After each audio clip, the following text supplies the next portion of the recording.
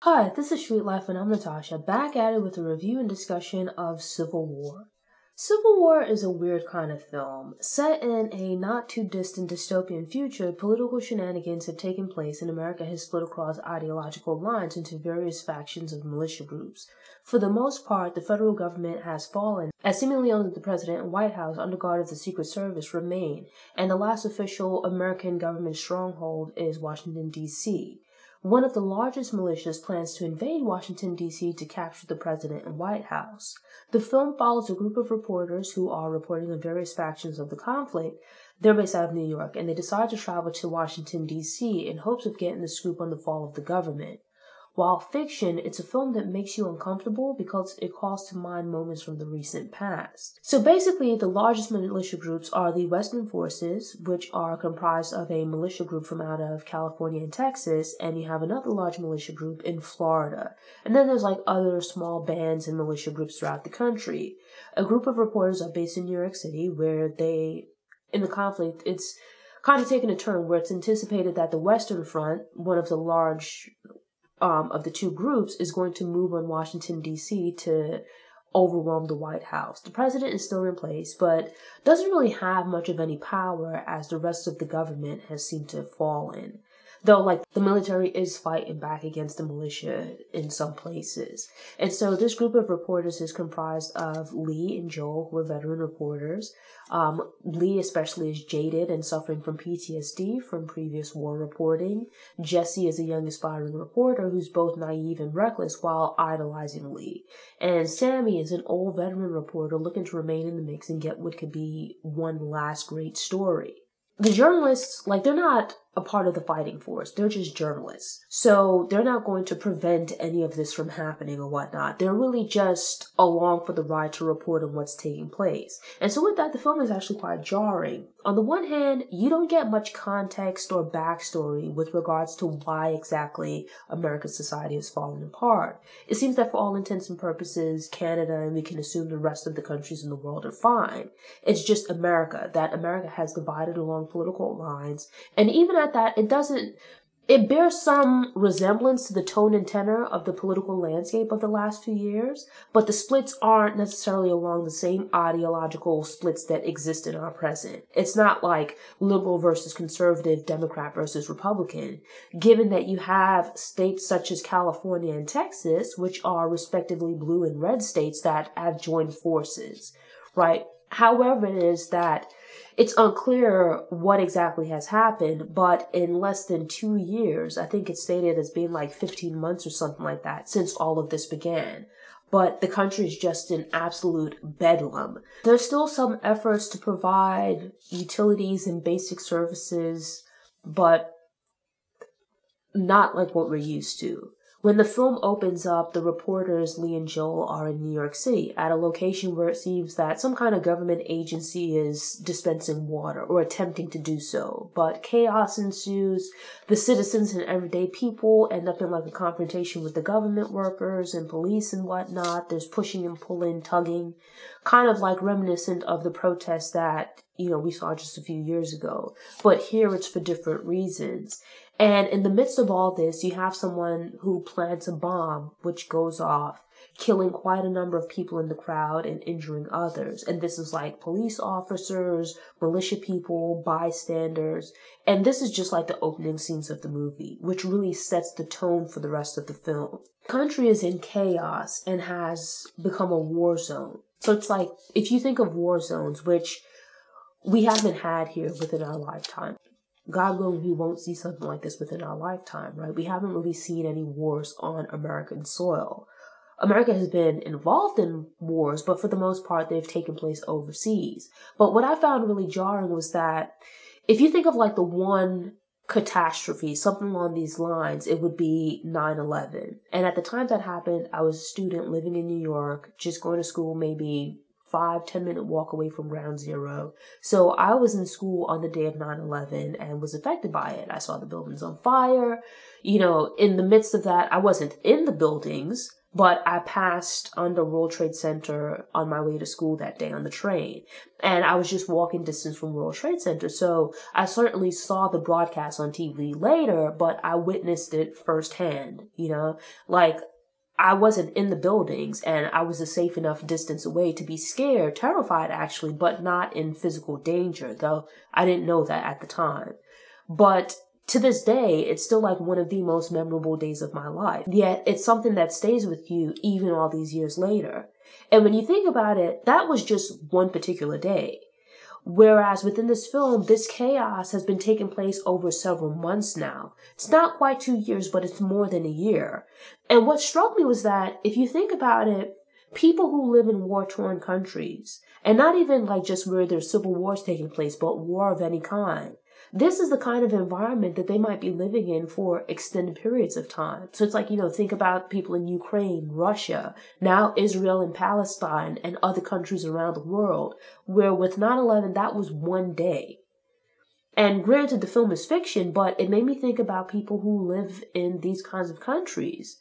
You know, these are journalists here in the movie. They're not like regular people, but we can assume that like the regular people in the movie are like hiding out in their houses as best as they can. They're not members of the militia where they're actively fighting, but, you know, the reporters are reporting what's taking place. And so through them, we bear witness to just absolute chaos, where you could be walking down the street and you happen across some militia group or something and suddenly your life is in danger. You're moving about, just going about your day. 2 militia groups are fighting and you get caught in the crossfire. Or it's the middle of the night. You're at home, you're a regular everyday citizen, but yet not so far from your house, there's shooting going on. You know, you have 2 factions fighting and whatnot. And it's like, just imagine the stress, the sense of danger that would exist if you're in this situation, if you're living under these circumstances. And so that was the first thing that stood out to me. With the journalists and militia people, they choose to involve themselves in these conflicts. But it's like, it really made me think about everyday people just trying to live their lives. And there's like a war going on and they didn't really have a choice in the matter. They just have to live in the midst of it. They're not active participants, but their lives are so disrupted. They face danger with the fighting taking place around them. And then it's like on the other side, like for journalists, I found myself going back and forth about it because you think about it with regards to like investigative journalism or like wartime reporting. Not to be cynical or anything like that, but journalism is an important part of democracy. When done properly, journalism shines a light, or rather, it brings light to things that might otherwise be hidden, or it's meant to. It can inform the public about what's going on with like politicians, the reality of initiatives that are being put forth, even in the case of wars. When we look back over it, like wars in the past and even in the present, the media can certainly be used as like propaganda machines. But at the same time, they can shine a light on what's really going on, you know, where you have like mounting death tolls. And the government might not necessarily be reporting it. You know, government officials might be involved with unscrupulous activities. And so we rely on journalists to expose these secrets and nefarious dealings. And so it's like, on the one hand, we need journalists. But then on the other hand, it's a matter of, you have people's lives in danger, be that civilians, soldiers, or even like the journalists reporting it. And so, you know, you have these different types of stories, and it's like, you ask the question of where do you draw the line between good, solid reporting that's informative and then taking people's misery and struggles and turning it into entertainment? Where exactly do you draw the line? And so it's like, you see here where they're determined to get the story, but at the same time, it's a little bit unsettling where in the midst of 2 militia groups fighting, or a militia group and a government force fighting, you have these heavily armed individuals, and then you have these journalists who were just walking around with a camera. You know, bullets and mortar shells and whatnot are whizzing by. And in the midst of this, they're so focused on getting the shot. They're trying to get the scoop that they're right in the middle of the drama. They're taking pictures of the soldiers as they're shooting guns. Not even like it's the end of the day, the fighting is done or whatever. It's like the soldiers are actively shooting and they're standing around taking pictures. And it's like, where is too much? Because in some instances, like, at most they might have like a Kevlar vest and a helmet or something like that on. Early on in the film, it's more of like a fluorescent type, like, safety vest. Like, if you think of those light reflectors, they don't really have any protection. And so it's like, you're in the middle of these firefights taking pictures, and the soldiers, while fighting, are also having to worry about protecting you, while at the same time protecting themselves. And it does put you in the frame of mind of watching the January 6th armed insurrection, where basically you have these people like overrunning the Capitol building in Washington, D.C. And so you have something similar that takes place here, where the Western force makes their way to Washington, D.C. with the intent of like making a run on the White House where the president is holed up. And it's like, to be clear, this is like on a far larger scale than the January 6th insurrection, in that that was like individuals, right, with assault rifles and whatnot, certainly. But this here is like a well-armed military force. They have like military-grade weaponry, helicopters, fighter jets. It's not like, you know, one or two random people in a Ford F-150 and they're riding into Washington, D.C. in 2 or 3 vehicles. It's unclear where they got them from, but it's like military-grade weaponry. It looks like they made a run in an arsenal. They've got tanks, they've got Humvees. It's like the kind of vehicles that you see in pictures from like the Iraq and Afghanistan war. They've got like military helicopters, fighter jets, Humvees, and it's like you just see this stuff just parked up ready to enter Washington, D.C.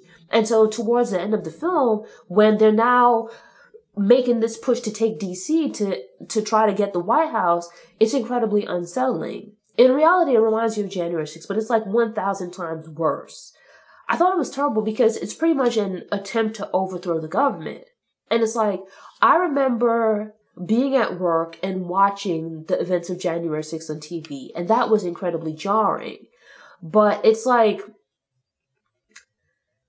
it's different because here they're like actually attacking the White House. And it put me in the frame of mind of, like, I'm not the biggest Barack Obama fan, but remembering the vitriol and hatred that was directed towards him during his presidency and even in the time since, you had some people that just so thoroughly hated him, wanted to kill him, and made like various threats on his life and whatnot. And it's like you're watching the movie and you saw what happened on January 6th, but that was them storming the Capitol building.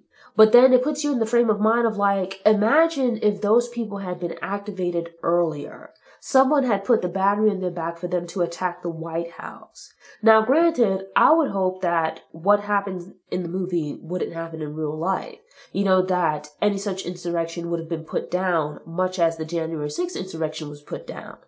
You know, but it's like, imagine with more propaganda and instigation, it's like you're watching this attempt to breach the White House to personally attack the president. And it put me in the frame of mind of like, imagine if something like that happened during Barack Obama's presidency. If there had been a call for such action during his presidency. So it's like, I'm sitting there and the film is just making me like very uncomfortable. Because it's like, obviously this is a figment of someone's imagination. But I think we've seen enough in recent years where at the same time, it makes you uncomfortable because of the possibility that something like this could happen. Now, how successful it would be, that could be argued. But just that you have people out there who think about these kinds of things or are willing to do these kinds of things. It's like, it's fiction, yes, but we talk about truth being stranger than fiction. And enjoy probably isn't the right word, but I think this points to the importance of art, you know, be it we're talking about paintings, photography, books, movies, TV shows, or whatever. That fiction, it's a figment of someone's imagination, but it can come from a place of reality, where they use the artistic outlets and mediums to question things in society or to call attention to things within society. And so with that, like, seeing the movie, there are certainly some gaps. I don't think like it's flawless or anything like that, as there are some points where it lacks a bit of direction. there's a lot that's left unexplained, and that keeps the movie from being a classic or being perfect. But at the same time, I think that the filmmakers got enough right where it's a good movie that's worth seeing. They really don't do a particularly good job of building out this world, putting you in the frame of mind of understanding how things got to this point. But maybe that's not really even necessary, because we can look at the film and extrapolate things from their world into ours, and you kind of fill in the gaps for yourself. What's more important, arguably, is the conversations and questions that you can have as a result of watching the movie. This movie is absolutely for adults because there's a great deal of violence. So with that being said, you would have likely already been an adult, most likely during Barack Obama's presidency, or at least old enough to remember. And during the insurrection, you would have borne witness to the political climate of, like, let's say the last, what are we now at, like 16 or so years. And there's some hard questions to be asked with regards to things that have happened, but also with regards to things that could happen. And how do we prevent something like this from happening? Where, not to say like even all-out anarchy or civil war, but rather just this political vitriol, calls for acts of terrorism, and the film, it doesn't answer those questions, but I think by asking them or making the audience ask them, it puts a responsibility on us as the audience to answer those questions for ourselves, to discuss those questions amongst ourselves. And so I think the film was actually very good. It's upsetting. It's jarring from a visual perspective, but it's depicting war, and that's what war is, right? I think in the past, you look at old movies, even in the present, right? When we talk about war, I remember like the start of the Iraq and Afghanistan wars, where you had so much propaganda, and at the same time you had so many people who romanticized things, this thing of like valor and honor and whatnot. And as usually happens when America gets into wars, that's how wars are often promoted. But once we get into fighting and soldiers start dying, the reality hits home that war is horrible. The perception changes. And I think these kinds of films that we've seen in more recent years, certainly not for glorifying violence or anything along those lines, but these films that depict the true inhumanity of war are important. Because I hope that in the same way that we take inspiration from other kinds of art, that maybe we might start to ask ourselves harder questions when conversations of this nature come about, when there are calls for war. Not just protests, but like calls for acts of violence, that maybe we might take inspiration from these kinds of projects and think differently, react differently. And so with that, I highly recommend Civil War. Watch the full review on the Sweet Life Reviews YouTube channel.